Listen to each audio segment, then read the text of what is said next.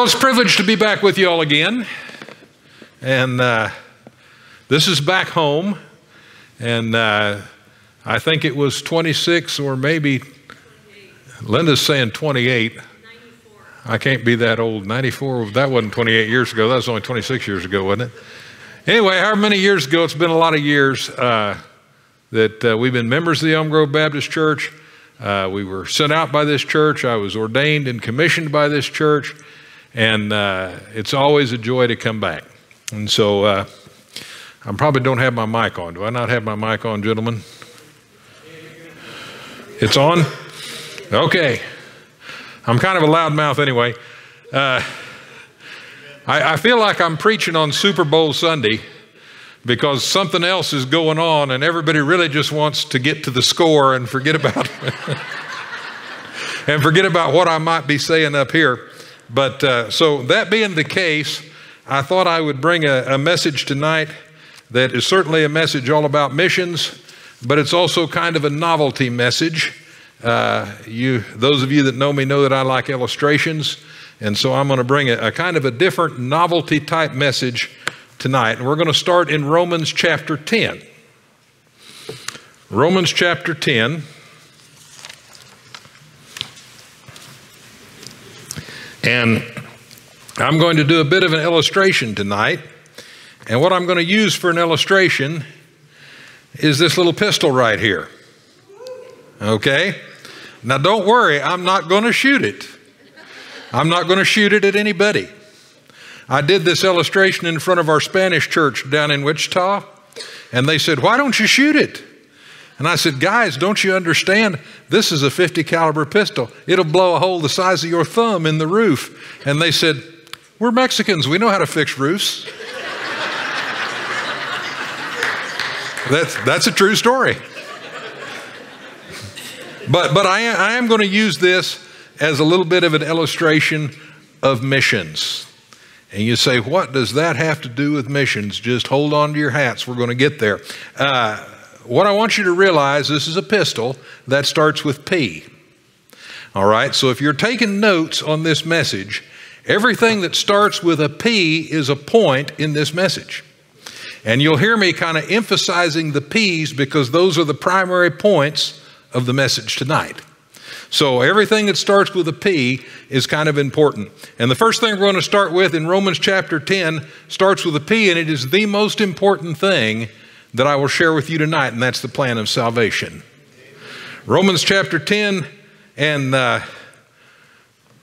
verse 9 says that if thou shalt confess with thy mouth the Lord Jesus Christ, and shalt believe in thine heart that God hath raised him from the dead, thou shalt be saved. For with the heart man believeth unto righteousness, and with the mouth confession is made unto salvation. For the scripture saith, whosoever believeth in him shall not be ashamed. For there is no difference between the Jew and the Greek, for the same Lord over all is rich unto all that call upon him. For whosoever shall call upon the name of the Lord shall be saved. Listen, that's the most important thing that I can share with you. And by the way, that's the most important thing that we can take and share with anybody in this world. Because every single person born in this world needs to be saved. Just a couple of weeks ago, maybe 3 weeks ago in Kenya, I had a pastor asking me for glasses for his daughter. And I found him some glasses for her, and then I said, she wasn't there. So I said, "Is your daughter saved?" And he said, "My daughter was born a Christian." And I said, "Ooh, I got a problem. First of all, I'm not sure your daughter's saved. Second of all, I'm not sure you're saved either. Because nobody's born a Christian. You have to be saved. If you're here today and you've never trusted Jesus Christ as your Savior, you need to be saved today. It's as simple as that. Hell is an awful place, and Jesus Christ is giving you a free ticket to get out of there. Won't you accept that today? That's the first P, the plan of salvation. Right there from Romans chapter 10. But back up a little ways in Romans chapter 10, there's some things that most people miss when they're reading through this chapter. And that starts up in verse 2, and I'll call this P the problem of the world. The problem of the world. Look at verse 2. It says, "For I bear them record that they have a zeal of God, but not according to knowledge." Now listen to this. For they, being ignorant of God's righteousness and going about to establish their own righteousness, have not submitted themselves unto the righteousness of God. For Christ is the end of the law for righteousness to everyone that believeth. I love that it says, being ignorant of God's righteousness.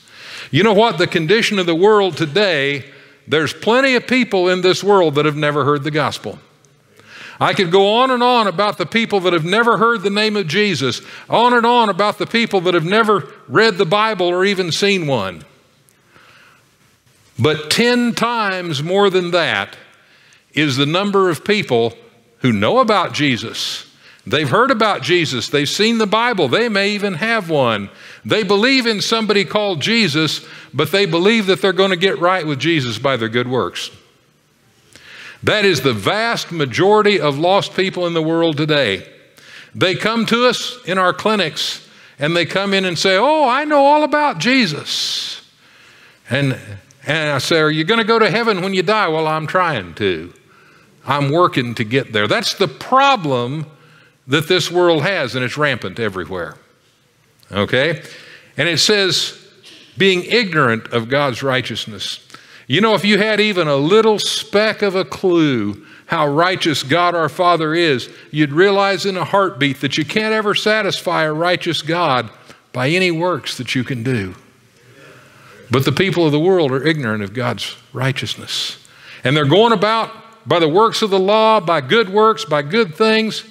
They're trying to get saved, and they're not submitting themselves to the righteousness of God by being saved through Jesus Christ.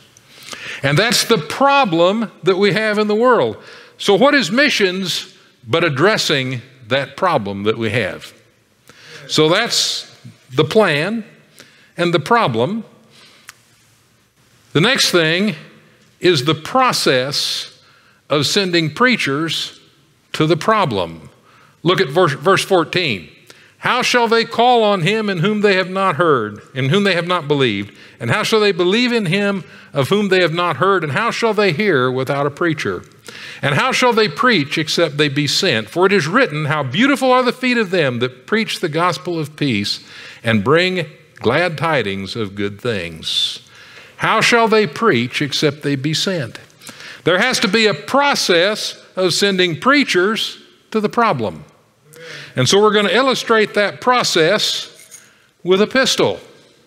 And we're going to consider that process like a shot out of a gun, directed like a target straight at the problem, which is the people of the world not trusting Jesus as their Savior.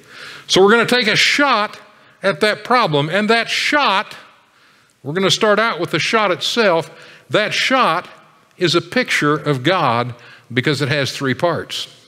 You see, we serve a God that's triune, a Father, Son, and a Holy Spirit, and the shot is a picture of the parts of God. And the first part I want you to think about is the powder or the propellant. And the powder or the propellant is a picture of the power of God the Father. It's the powder, that little charge of powder, that gives the power to the pistol and lets it address the problem. So the powder is the power of God. Now, powder is powerful stuff. I remember one time years and years ago, I had a pastor friend of mine hand me a big bag of trash that he found in his garage. He knew I was going out to the burn pile to burn some trash, and he said, would you take this out and burn it for me? I said, sure, I'd be glad to. So I took it out with me, and I put it in the fire with all the rest of the trash and lit it. And then I crawled back up into my truck to sweep out the back of the truck, and all of a sudden I couldn't see anything but fire everywhere and a terrible roar, and I couldn't figure out what the problem was. And luckily I was in the truck. I'd have been fried if I'd have been outside. And so the longest time I didn't know what happened. And about 2 months later, that pastor came to me and he said, you know, it's the funniest thing. So I can't find my powder horn. I said, I know where it went. There's power in that powder. And what a perfect picture of the power of God, because that's the power that makes everything work. So the second part of that 3-part shot that I want to mention is the priming charge. Now, the priming charge is powder too, but it's a different type of powder. In fact, have you ever heard someone say that God the Father and God the Holy Spirit are the same in substance but different in form? Well, that's exactly the way it is between the powder in the powder charge and the powder in the priming charge, because they're both powder and they're both made of the same chemicals, but they're different in their form and in their properties.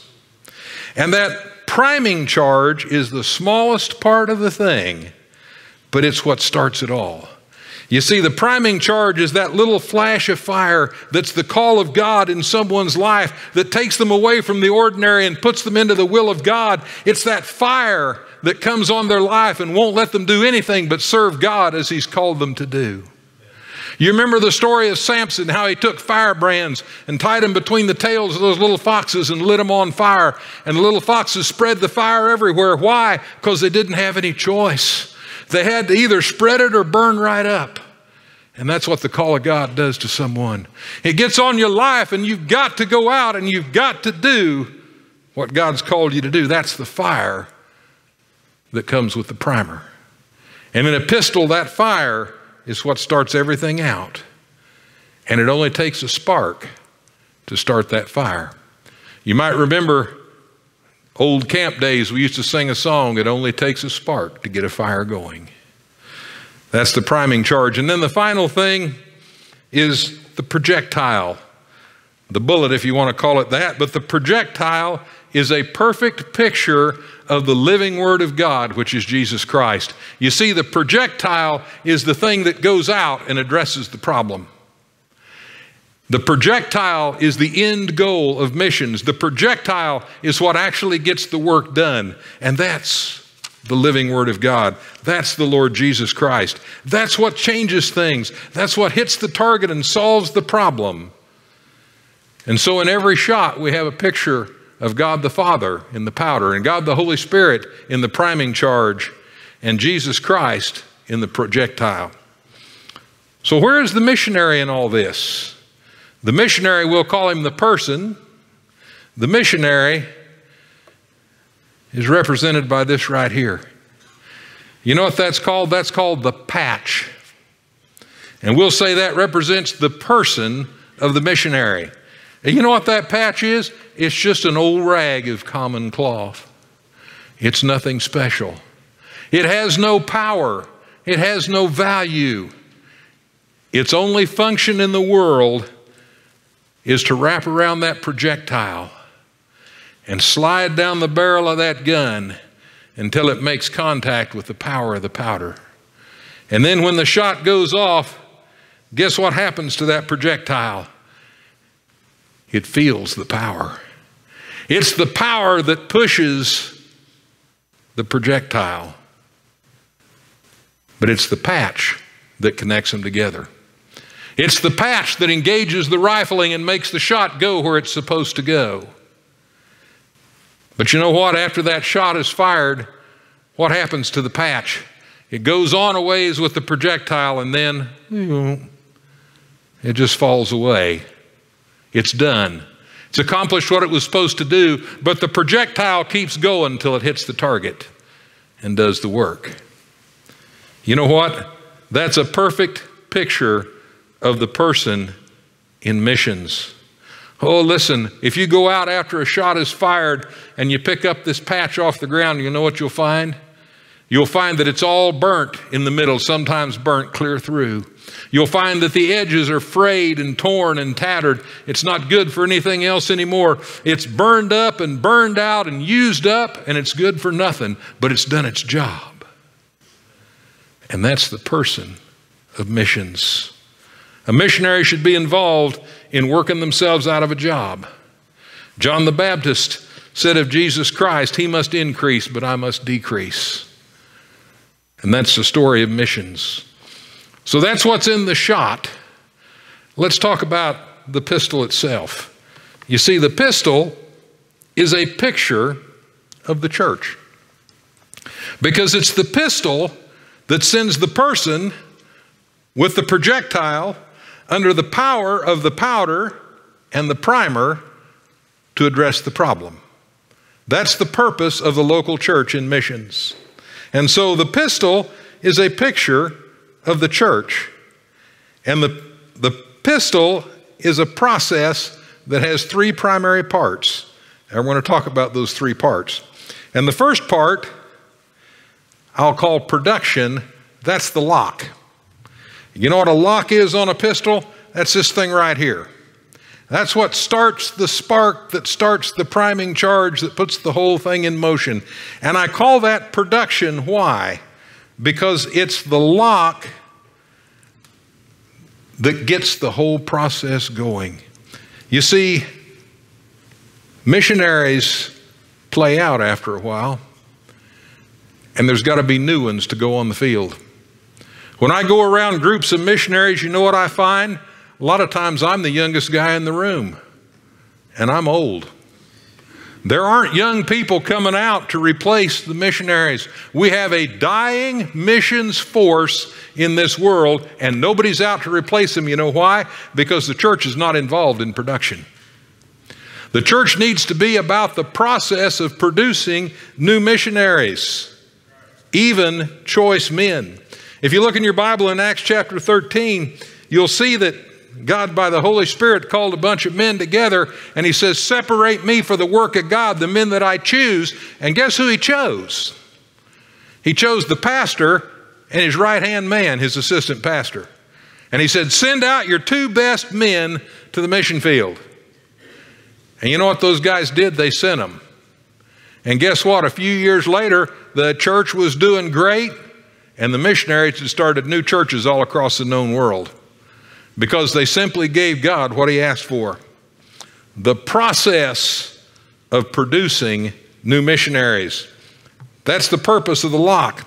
And you know, the lock is an amazing piece of equipment. This is a flintlock pistol.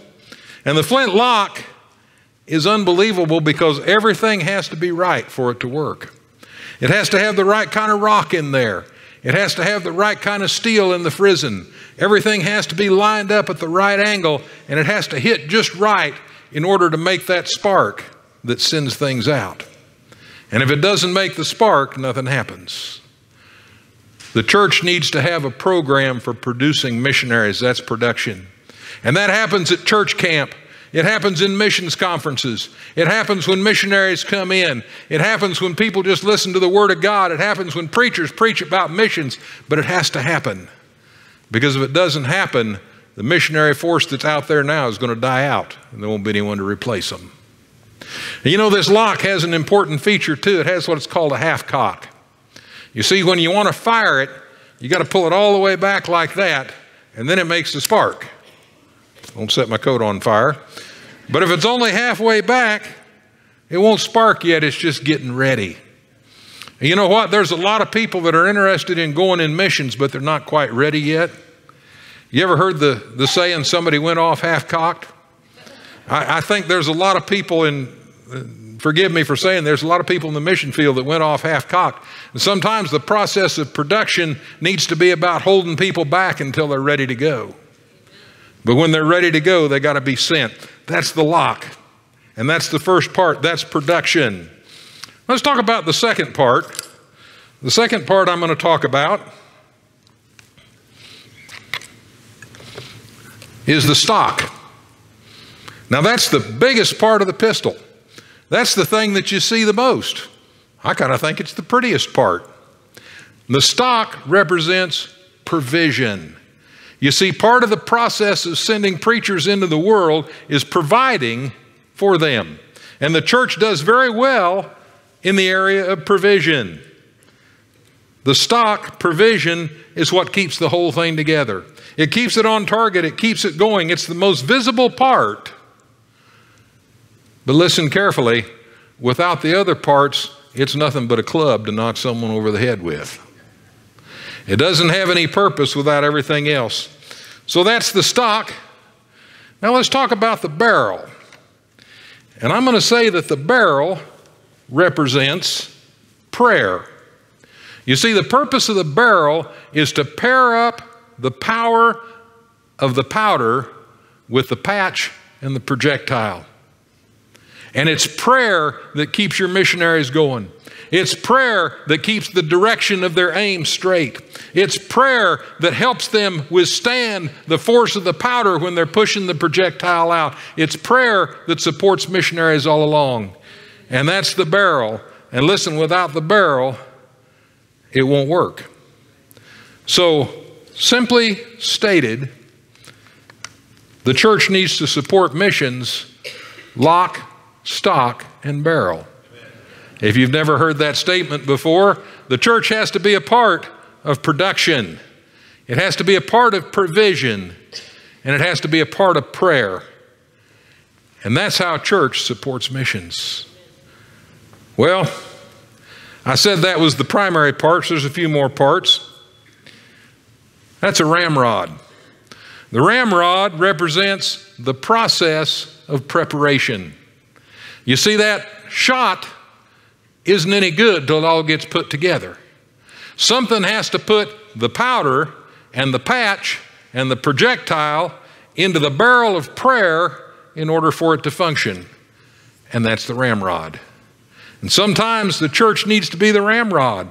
Sometimes, listen, missionaries come in, it ought to be all about the primer and the powder and the projectile until everything is put together for that person to go and address the problem. So that's the ramrod. Now there's another piece. This piece is called the pin. It's also called the key, and that's appropriate because it's a key piece of the pistol, but it's called the pin, and you know what the pin represents? The pin represents the pastor. Because the pin is what holds this whole thing together. It just slides right into that little keyhole and keeps the prayer and the provision and the production all together, and it keeps the thing from busting out the ramrod when it fires. So the pastor is an important part of missions, and a church that doesn't have a pastor behind missions isn't going to send out very many projectiles. So the pin holds it all together. So that's how the pistol fits into the plan of missions. There is one more part that I need to mention. Over here on the sides, holding the lock to the stock, there's a couple of screws. And those screws are the plan or the program. You know, you've probably heard it said, people don't plan to fail, they just fail to plan. And a church will not have a good mission program if they don't plan on it. You need to have a plan to keep production and provision together. Missions conferences are part of the plan. Missions Sundays are part of a plan. I like that mission thing that was up there somewhere. It's not up there anymore. But everything that has to do with providing for missionaries through the church is part of the plan, and that's what holds it all together. So you have to have a plan to keep production together with the provision. Now, anybody think I'm about out of peas yet? I'm about out of breath, but there's some peas still left. Anybody out there know what this is? That's a pouch, but it's not really. It's a possibles bag. They call it that because there's everything in there that you could possibly need. That's a possibles bag. But you know, that possibles bag, to me, that is a picture of potential of the people of the church. You see, in this possibles bag is all kinds of things that are used for different purposes. And out there in the church, there's all kinds of people, and every single one has potential. Amen. You know, I've had a lot of people tell me, I don't know what I would do on a mission trip. I'm not medical, I'm not this, I'm not that. We've had some unbelievable people on mission trips with us. We had a mechanic go with us. Never had a problem with our equipment before. 3 pieces of equipment broke down. He fixed them all. Had an occupational therapist go on a missions trip with us one time. I never wanted an occupational therapist for anything on a mission trip before. I had 7 people in about the first day that needed an occupational therapist. Why? Because God pairs what we have with what we need. And if God asks you to do something, there's a reason. Every single person has potential to do something powerful and important in the process of putting the projectile into the problem. And that's what this little bag of possibilities reminds me of. There's possibilities in this church. And by the way, now it's time for a commercial. We're going to Honduras first week of June. We have a very, very small team, and we could use some more people. This is the last day to sign up. So if you want to go to Honduras and see a ton of people get saved, talk to me. All right, commercial's over.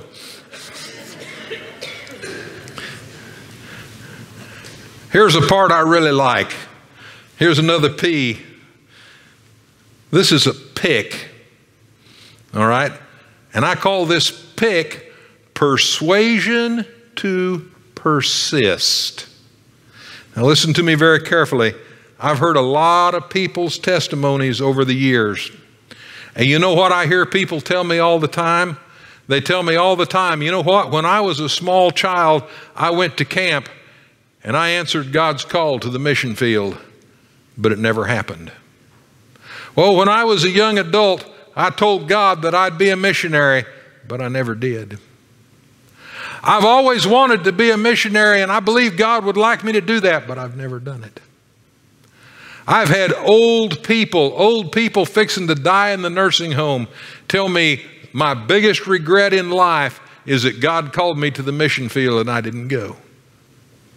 I have had over the course of my 27 or so years, my wife says 28 or so years of doing this, I have had 5 young men walk up to me and say, I am going to medical school so I can be a doctor on a mission field like you are, and I haven't seen one of them on the mission field yet. What happens? Well, you know, sometimes when you fire this gun, the spark comes down and the priming charge goes off and nothing else happens. You know what they call that? They call that a flash in the pan. And listen, a flash in the pan happens with an awful lot of people who are called to missions.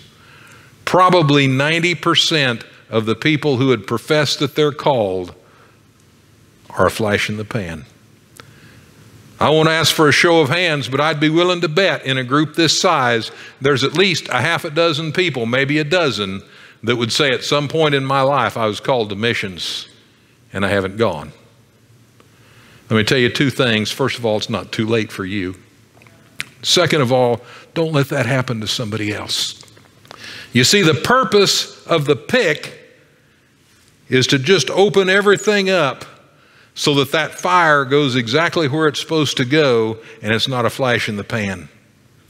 And sometimes when someone gets called to missions, when someone gets called to preach, when someone gets called to full-time service, they need someone to just pick them a little bit, to just keep poking them, to just keep reminding them, to just keep after them until they do what God's called them to do. If you're here and you've been called and you didn't go, don't be a flash in the pan, do something about it. If you say, well, it's too late for me to go, maybe it's not. Talk to God about that. But if you're sure it's too late, think about being the pick that picks someone else into going. Think about sharing your testimony with someone. Think about telling someone, man, I wish I had gone. Well, that's the pick. That persuasion to persist. Well, I'm about done. I don't know if they're done counting the ballots yet or not. I told them if they was too slow counting them to wave a flag at me and I'd just keep on preaching all night long. They told me that wasn't going to be a problem, so we'll see. That was a white flag of surrender. Yeah, white flag of surrender. Okay, last P's. I am about out of P's. My last 2 P's are protection and preservation. You see, what I got here is just a little rag with some oil on it. And you know what?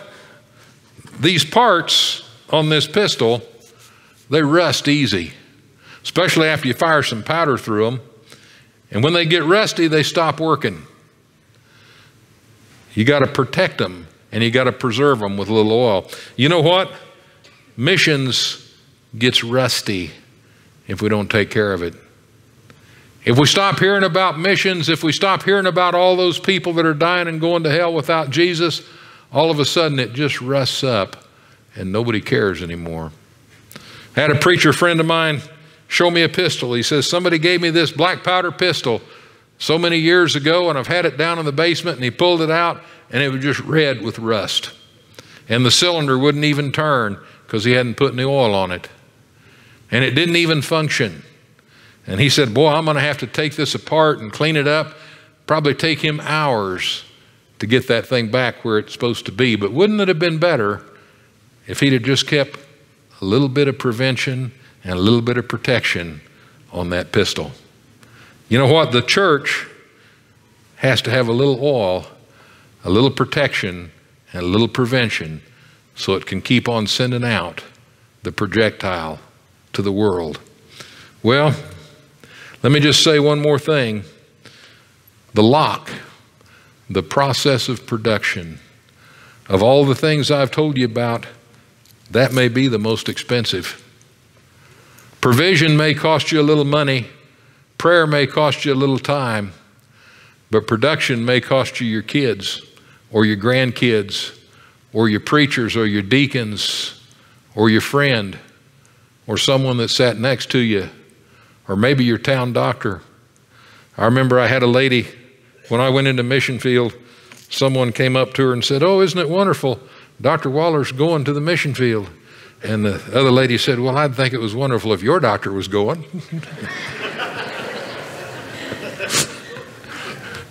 But you know what? Production costs. It costs something to keep people in the mission field.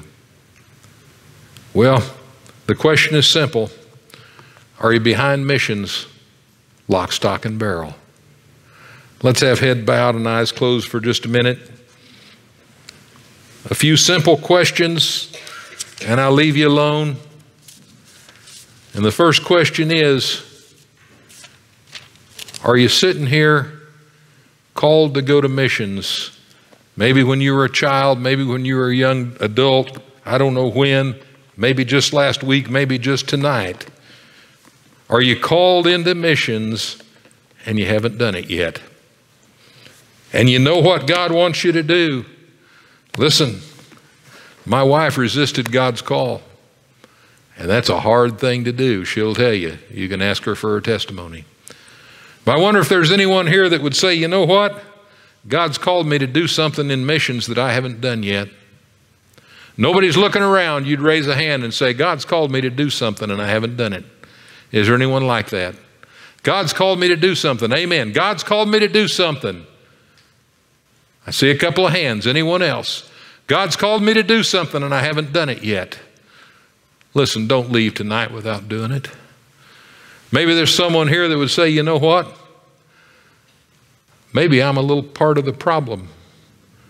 Maybe I'm still trying to earn my way into heaven by good works. And I haven't really understood fully the righteousness of God. And I need to get right with God, and I need to be saved tonight. I need to be sure that I'm going to heaven. I'm not sure I'm going to heaven, but I need to be sure. Is there anyone like that tonight? You'd raise a hand and say, you know what? I've been trying to work my way into heaven. I know Jesus, I love Jesus, but I'm still trying to work my way there. Anyone like that tonight? Amen. Anyone else? I'm still trying to work my way.